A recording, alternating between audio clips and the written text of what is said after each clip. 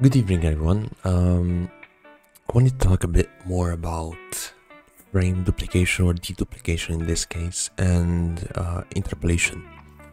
So, as some of you may know, the editors, I'm going to generalize here, generally remove duplicated frames or stuck frames that happen in animation in order to have a better output when it comes to interpolation using different applications. Generally, the whole editing community likes to use flow frames, even though there are probably better ways of interpolating now. I made a video recently on how to upscale and interpolate anime using AI the proper way, whatever the fuck. The point is, what I want to show you today is, or rather tonight, is how to basically do it in a automated, faster and better way. Now, I do want to mention that this is not foolproof. This has a maybe a 95% accuracy, so maybe some of the times the output may have residual frames. I'm gonna show you first and foremost what we're doing. So I have here a file with well, rather folder actually here. So I have the first clip. This is a clip that I manually edited and duplicated frames in. This one has one duplicated frame. So for each original frame, there's a duplicate. Right. I also have one that has 3 duplicated frames. So it is 4 times slower, or basically in order to fill in that 24 FPS folder. So original, duplicate, duplicate, duplicate, new one. Duplicate, duplicate, duplicate, new one. I exported this into this folder, and I'm gonna use this little code that I wrote. It's pretty simple, but it's really effective. I'm gonna explain what it does.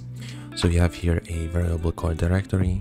It takes in the input, so you copy this and then just paste it in here. There you go. Get list of all the MP4 files.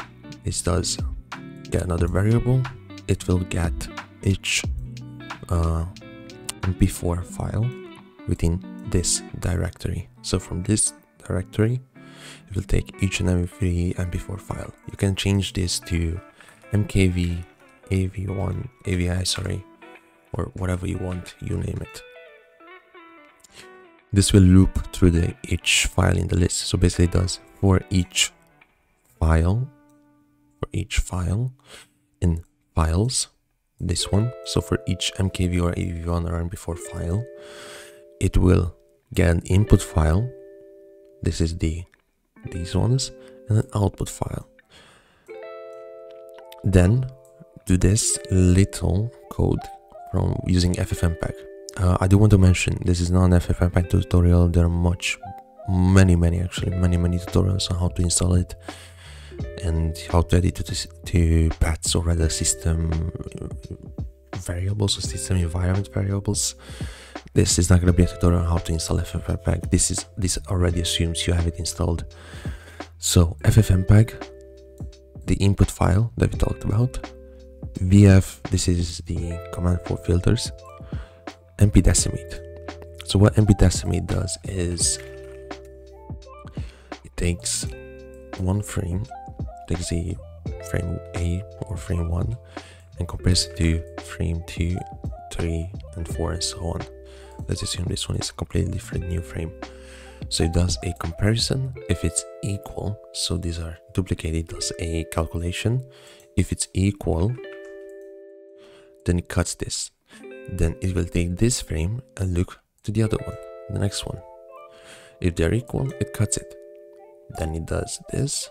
If these are different, which in this case they are, it will no longer cut it. And this one, or rather the A value, comes this, or whatever. The point is, it will cut out the duplicated frames. My English is dying, I'm sorry. Set PTS is for in order to avoid any variable frame rate issues. So basically, if 1 second has maybe, I don't know, 10 frames, and the next frame has sorry, not the next frame, next second has maybe 11 frames or 12 frames, so it won't have any issues. It just sets it as a constant frame rate, so each second has a appropriate frame rate based on averaging everything out. AN is for audio, or no audio, I believe so. An output file is this one. So this will take the file base name or the base name of the file and add to it a filtered or deduplicated, or what you want to call it, let's say duplicated MP4. And here, let's leave it to MP4.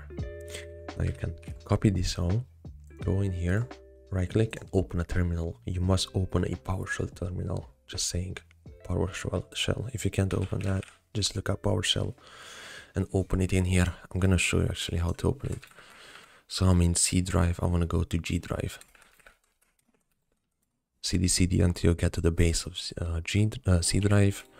I'm gonna do G, it will go in here, CD test ffmpeg commands, and CD YouTube test, boom, and we are in this folder. You can right click it, it will auto paste everything, and then just enter, and it will do this automatically. Now do know that this is pretty slow depending on your CPU and the input file resolution. All of these files are 4K, and it isn't exactly the fastest thing in the world, but it is really effective. So we have a deduplicated output, deduplicated output, and for each file, MP4 file. Let's drag them in.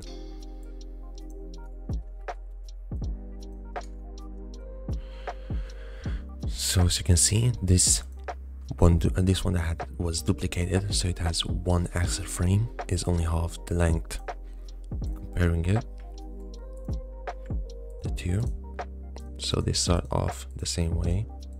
Maybe this has a bit of color shifting, that's pretty interesting. Anyway, going to the next frame, this one already has none, but this one is still on the frame before.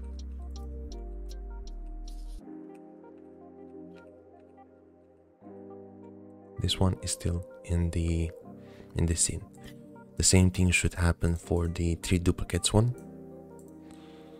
This should be only 4 times the length.